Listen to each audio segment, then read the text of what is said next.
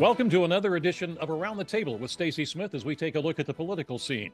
Elections are always compared to horse races, and if that analogy is to be used, then they have just rounded the final turn and are now just a few furlongs away from the finish line. And depending on which race you analyze, it would appear that in one statewide race, one candidate has a solid lead. And in the other statewide race, it would appear to be going down to a photo finish by the candidates. So I've asked my panel of political analysts to place their bets a week out from the election, and it's now time to find out what they think. The panelists are former governor of Pennsylvania, Republican Tom Corbett. Mr. Corbett also served as a state attorney general for the state of Pennsylvania and also the U.S. attorney for the Western District of Pennsylvania. Mr. Corbett teaches law at Duquesne University and also practices law here in the city of Pittsburgh. Jim Byrne is the former chairman of the state Democratic Party, but he's now the chairman emeritus of the Democratic Party in Pennsylvania. Jim also served as president of the Allegheny County Council, also mayor of Millvale, and Jim is an attorney in town. As we go around the table, we find Keith Schmidt. Keith's background goes back to the Reagan presidency and is delving into politics. And Keith was the state director for former Republican Senator Rick Santorum for the state of Pennsylvania. Also, he was a consultant to Santorum's 2012 presidential bid. Mr. Keith Schmidt has a consulting firm of his own right now. And seated across the table on the Democratic side is someone who I like to call the great philosopher of Around the Table, Joe Mystic. Joe is a guiding light for a lot of Democrats and has consulted on campaigns across the state. He also served in several roles in city government, including that as deputy mayor. Joe teaches law right now at Duquesne University, and you can read his thoughts on life and politics in the Trib. Gentlemen, thanks so much for being with us, including you, Mr. Keith Schmidt. I appreciate you being here with us today. So yes, sir. Let's start with what is believed to be the easiest race to call. Governor Corbett, you once occupied the governor's mansion in Harrisburg. Now, who is going to occupy that mansion come January? Well, I'll go back 8 years ago. You can't wait for this week to get over if you're the candidate. And I'm sure that Attorney General Shapiro feels the same way. I would say he's going to make it easily. If he were to lose it, it would, in my opinion, be the greatest upset in recent memory. Anybody want to jump in? Yeah, I agree, Governor. I remember, 8 years ago, you wait for that final week, and by then, the die are cast. You get to election night, and whatever's going to happen is going to happen. I don't know if you recall, sir, but the night of the election, I bumped into you over at the Carlton. I was in Pittsburgh, and I think you were out for dinner, and I was there as well. Whatever was going to happen was going to happen, and we had a very pleasant exchange and a talk. And I think everybody that was there in that moment felt relieved that within a few hours we would know the result one way or the other. And I think both sides are getting to that point. But having said that, the principals are looking forward to this to be over. The campaign staffs are as well. But it would be the upset of the century for Governor. Josh has been planning for this for years. And he put a team of some of the best in the state and in the country around him. He organized, and the amazing thing is when we were running against the governor in 2014, we had a crowded field in the primary. We had 4 candidates. We weren't able to unify behind one. Josh was able to clear the field in an unprecedented fashion. So we didn't have a contested primary. We didn't have any pun intended, loose chads hanging around that the Republicans could use against us in the fall. There were no sound bites from an opponent that could be used against the general election candidate. So all those things being said, plus the division we saw in the GOP in this race, it was hard for them to come back together around the candidate that is considered flawed by many, even in his own party. I would be shocked, gentlemen, if the Shapiro race wasn't called within 5 minutes after 8 p.m. next Tuesday. Well, the problems that you folks had in 2014, obviously we had. I think we lack real leadership in the Republican Party in Pennsylvania right now, and I hope that's addressed forthwith, and we see some change in the years to come. But right now we had a field of, at one time, 12 candidates. It dwindled to 11. I think we ended up going to the election day with 8, and we ended up getting a fringe candidate, an ultra-conservative, that has inability to raise money and will come up short on election day. The frustrating thing is I think we squandered a huge opportunity. I don't believe that Josh Shapiro is a populist. I saw him I saw him take 2 weeks to win an election that no one ever lost re-election to as Attorney General to a virtual unknown here in Western Pennsylvania to be declared the winner. I suggest, and said many times on this program, that they cleared the field because all the good Democrats thought it was a Republican year. It was a 2-term Democrat. It was a midterm for an unpopular president. Let Josh run. Well, timing is everything. Now Josh has handily outspent his opponent, outworked his opponent, and will now be the next governor of Pennsylvania. I think Josh probably would have been our gubernatorial candidate under any circumstance. It's a natural progression to ask Governor Corbett from state attorney general. Not natural. I was the first one that did it. Well, it's natural after you then. Okay. You plowed the road. You plowed the road. And I think he would have been it would have been easily to have gone extreme against the extreme positions that Mastriano had been taking, but he kept a middle of the road, steady as she goes kind of campaign. He's been steady and even throughout this thing, and it's really to his credit. And I think that's the key to what should be an impressive victory in a year that Democrats often have to struggle in. Let me ask this mainly for you, Joe and Jim, if Keith is right, and if the Republicans had nominated someone else other than Mastriano, perhaps someone who was more in the middle of the road, if we can call it that, and as far as politics go these days, would Shapiro still be this heavily favored? I would say it could be. I mean, hypothetically, it would most likely be a closer race. When you have someone as extreme as Mastriano, we've not seen anybody like that at the head of a ticket, a statewide ticket. It's really pretty unbelievable. Some of the positions he's taken, he's not even tipped his hat to people near the middle. He stayed far right throughout the whole thing, and that's hard to explain, hard to understand, but it would have been a different race indeed. I agree with Joe. We've talked often, and we'll continue to talk about the red shirt, blue shirt. The numbers of the red shirt, blue shirt are very close. It's when we get to the independents, and most people don't realize this. We have 1.3 million people registered to another party or listed themselves as independent.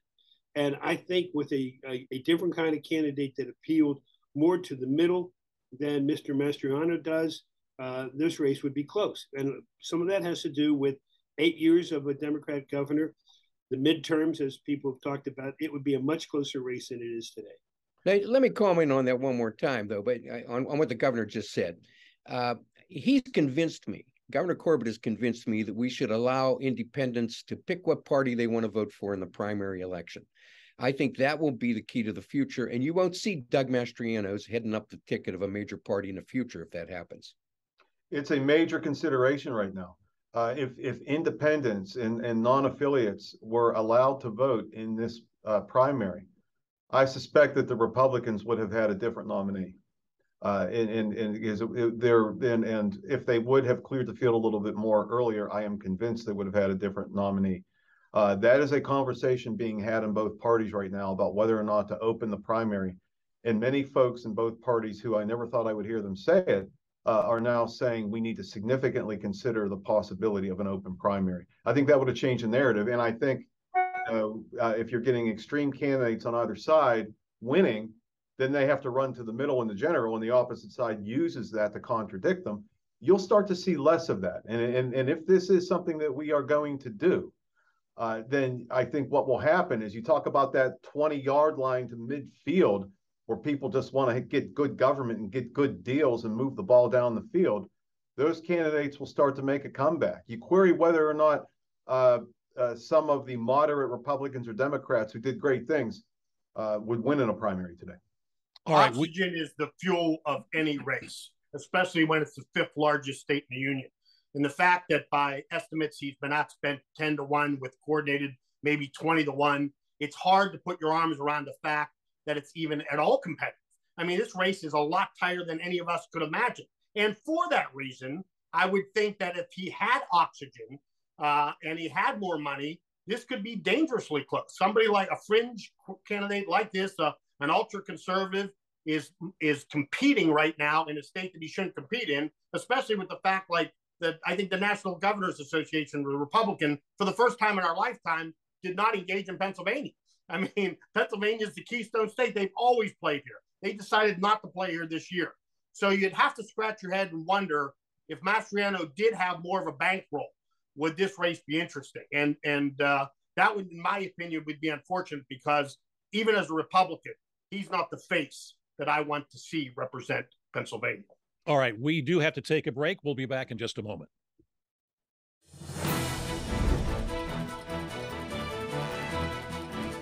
Welcome back to Around the Table with Stacy Smith. We are talking about politics. The election is next Tuesday, so we're talking about who might win and who might lose in this upcoming election. So, Joe, your thoughts on the national perspective.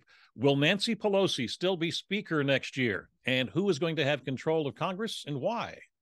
Well, if I were advising Speaker Pelosi today, I'd tell her to walk away from this mess after what happened to her husband in San Francisco. It's a terrible image of American government for the world to see when hate speech foments these kinds of violent acts. Now, if we were to hang on to the House, would she stay? After this, I would suggest to her that she shouldn't because she's given enough to the nation. But she may decide to stay for one more term and keep us on track through the rest of this next couple of years. But it's going to be a tough decision for her. So you are predicting the Dems are going to have control of the House? No, I'm saying if we were to still have control of the House. If you were to still have control of the House. Yeah, it's very close. Okay. I think with the narrowest of margins, I think they're up by 9 votes. I mean, you look at midterms when the opposing party's in control, what happens? Often it's sometimes as many as 50 or 60 seats that switch. I would say at least the Republicans are going to look for a gain of north of 10 and probably closer to something between 20 and 30. They need this. They literally are down 9 seats, so a swing of 5. So the House is gone. As much as we all agree on the prognosis at the top of the ticket in Pennsylvania for the gubernatorial race, I think even Mr. Byrne would agree that the House would be a tough nut for the Democrats right now to maintain control in this atmosphere. Yeah, Jim, the latest Real Clear Politics estimate, and it's all estimates, nobody knows for sure, is that the GOP at a minimum will have 228 seats, the Democrats 207. They're really projecting about 233 for the Republicans and 202 for the Democrats. Anything's possible. I mean, that's pick a poll that fits your narrative. Somebody could pick another poll would say one of the ones that I looked at, and I apologize for not having the name of it, but it was 10 seats that are in play, really in play, and all 10 appear to be advantage GOP, but the GOP isn't popping the champagne yet because there are variables in each of those 10 that could, if the right alignment takes place in the next 7 days, all break the other way. So they should pick up enough seats to take control. It should have been a slam dunk to do it. It isn't. And it isn't for a lot of reasons. And we've covered them. Start with the Supreme Court, start with the radicalization of the GOP, start with QAnon, start with Mr. Trump, who every time he shows his face, he reminds the Democrats what they have to do. So a lot of variables have made it not a slam dunk for them. They should, but I'm not going to fall off my chair if the Democrats hold serve. I don't think they'll pick up, but it's not impossible, which is amazing to even say that in a midterm. It's not impossible because the last time it happened, Keith, I think was in '82 when Reagan was at the height of his power. I don't think we've seen the House with the party with the White House hold serve since then. So amazing! It's amazing in this dynamic, in this climate, we're even having that conversation. Well, God bless you for having that narrative, but it's going to be a long night for you on Tuesday. And I would make this observation when you talk about when Reagan was there and they held serve, he was a popular president at that time. Mm-hmm. Right now, President Biden is not a popular president. His numbers are down in the low 40s. So I think it's going to be hard for them to even come close to holding. I go with the numbers that Stacy commented on. I saw similar numbers this morning. It could be as many as 21 seats switch. Stacy, we're losing you. Can't hear you, Stacy. Yeah, now we go. Also, I find very interesting is that the Republican Party is starting to put money into what are traditionally solid Democratic congressional districts, just to challenge them and making the Democrats spend money where they really don't want to. That's a typical ploy by both sides. is try to make the other side spend money. If you've got a little extra money and it gets a little redundant to put it into the same campaign, let's see if we can't create a little mischief over in the other side and make them spend money. We did that. I mean, we did that at the state level. We did the 67 county strategy. We knew we weren't going to win Tioga or Franklin or Potter or McKean, but we went in there and we invested and we helped as much as we could. And so we tried to close the margins, but then your opponent is opening up a front they weren't expecting to open, and they have to spend resources, and it can divert monies from the coordinated campaign into areas they're not supposed to go. So no, I mean, what you're mentioning, Stacy, as the governor alluded to, it's not something new out of a playbook. Oftentimes, both sides will do that to throw a curveball at the opposition.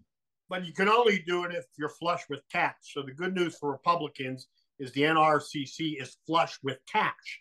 And you never do it if you're not confident about the outcome, because you have to hold, first of all, you have to win before you ever go into questionable seats. You have to be pretty doggone confident that you're going to already have the majority to take that type of risk. So I think those tea leaves really favor a big Republican win on the 8th. If you're talking about being flush with cash, I heard a commentary on the way in here to Duquesne today that in 14, the number was like $5.7 billion spent on campaigning across the United States. And now today, for this election, it's $9.4 billion being spent. So there's a lot of cash out there, all being reported, I assume, but a lot of cash out there to be spent on campaigns. We have to take a break, and we'll be back in just a moment.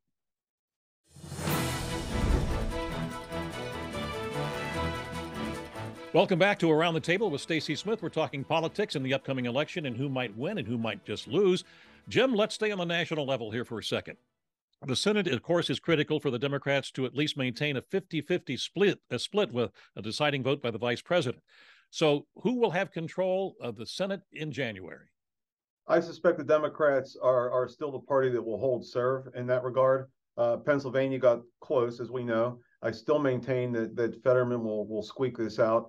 Ohio is interesting. I think Ohio has a great chance, to stay, be in the Democratic column. Keep an eye down on Florida. Marco Rubio has a fight that he had not anticipated. I know many of the polls are showing enough of a margin for him to be victorious in the end, but he's in for the fight of his life down there against a very qualified candidate. But having said all that, again, there's just too much of a hill for the Republicans to climb on the Senate side. I suspect it could get as close as 50-50, which is a win for the Ds with the vice president breaking the tie. But I think it'll be more like 51 or 52 on the blue side. The House, we've already talked about that. But I do think that the Senate is still for the Democrats to lose. I don't think that will happen. So you are predicting the Democrats will pick up a seat or two? I will not. Again, I said this a couple times. I won't fall off my chair if they do. It is not outside the realm of possibility that they do that. Well, I have to say that with these 35 races in the United States Senate, I have to agree with my colleagues. It's going to be a photo finish. There's a lot of very close races within the margin of error. The only reason I feel encouraged that we will establish a new majority for Republicans in the United States Senate is those issues that are polling late in the campaign, I think all favor the GOP. The economy, inflation, crime, and a porous southern border. They change all the time. These weren't necessarily the issues coming out of our primary back in May, but in the last two polling in October, these were the top of the list, and all those favor Republicans. And that's why I give the advantage to Republicans in taking over the United States Senate in 6 days. Well, we can't forget about mail-in voting yet again. It's early voting. And then by the night of the Oz-Fetterman debate, at least 48%, maybe as high as 70% of the mail-in vote had been cast. Some of it was still residing at the post office, probably not yet in the elections department. I think that vote favors Fetterman, and I think it's often that way across the country. So it depends on how much that early vote got in and when it got in. The issues did change. Republicans scored some points on crime because they like those fear tactics, and that does scare people. And I'm not, and that's even a legitimate fear. But I still think it's advantage Democrats. We're going to hang on to the Senate. You bring up the fear factor.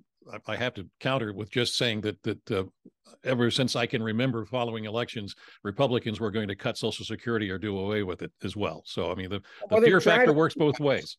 They've tried a few times, and thank God for us old guys, they weren't successful.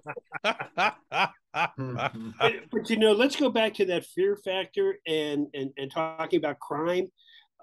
Crime's an issue, and I think subliminally to a lot of people, we're seeing more crime on TV here in the western part of the state, more shootings on a regular basis than we did 5, 10, 15, 20 years ago.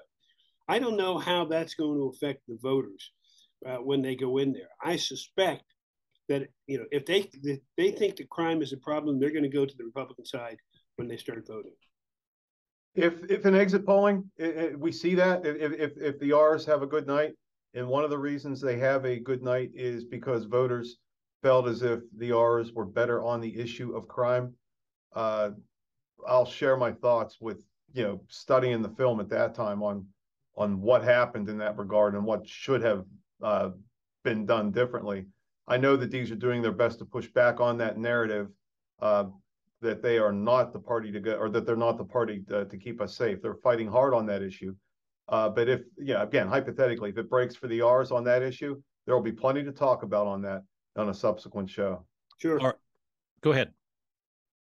All right. I was just going to throw this out just for fodder here, and that is going back to the Real Clear Politics averages and how they're making their predictions now. And because of underweighting the GOP in previous elections, Real Clear Politics is now kind of predicting that the GOP will pick up 4 seats. It'll be a 54-46 majority for the GOP in the Senate. Well, that's even surprising for me. That's actually more than I thought. I thought the high water mark would be 3, but I can tell you after this broadcast, I'm going to look up that poll and see what they're talking about. Well, it's not really counts as election night. I mean, the polling business itself is suffering. They don't even know how to get a good sample these days. So I always get a kick out of what we're doing here. When people say who's going to win, we're going to know in a few days.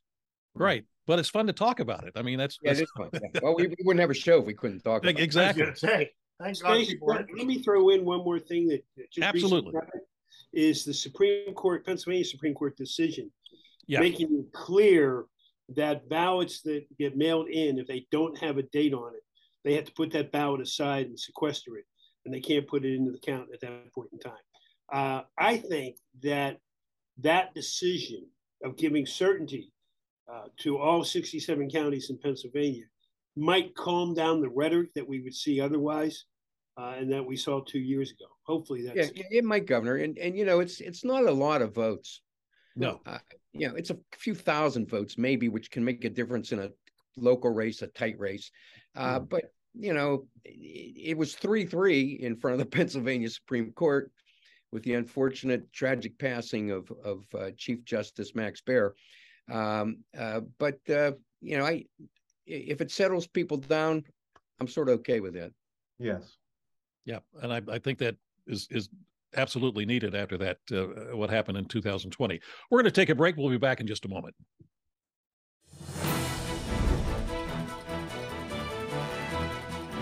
Welcome back to Around the Table with Stacy Smith. We are talking about the elections, the upcoming election on Tuesday, who's going to win, who's going to lose. So, Keith, I saved one of the most hotly contested races in the country for you to give your opinion first. Who wins the Senate race in Pennsylvania, Lieutenant Governor John Fetterman or Dr. Mehmet Oz, and why? Well, in my lifetime, the Republicans have enjoyed tremendous success in the United States Senate in Pennsylvania, notwithstanding Bob Casey's big win in 2006 when it was a second term for George W. and the Democrats swept the nation. He would be the asterisk. But other than that, we've enjoyed a lot of success. But even though we've enjoyed a lot of success, in the same period of time, I saw Democrats always have big leads coming out of the primary. And maybe that's related to the fact that they have a large registration advantage. They're not paying attention to Republicans at the time because they're not making decisions on them. But they always start with big leads and then they dwindle and then they tighten because over the summer and into the fall, you find out the good, the bad, and the ugly about both candidates. And I always say an educated voter is our best customer. So I think over time, as they got to know both candidates for the good, the bad, and the ugly, I think the advantage and the momentum has switched dramatically to Mr. Oz, or excuse me, Dr. Oz. And dramatically because, listen, it's a tough state. It's a purple state at best. In some cases, you can look at the numbers and think that we're starting to turn blue. But I still believe the momentum is with him. I think people have got educated. They've become comfortable with his positions. And I believe he's going to win by 2 or 3 points. And that's a huge win in Pennsylvania in 2022.